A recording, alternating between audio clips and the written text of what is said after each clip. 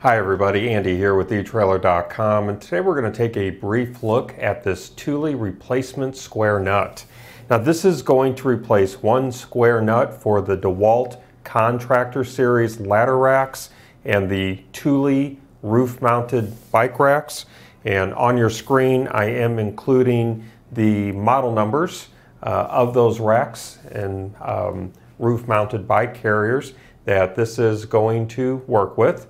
So I have that there on your screen for your reference. And this square nut is found in a number of DeWalt Contractor series ladder racks and Thule roof mounted bike carriers, and it is used primarily to install accessories into the tracks of your load bars.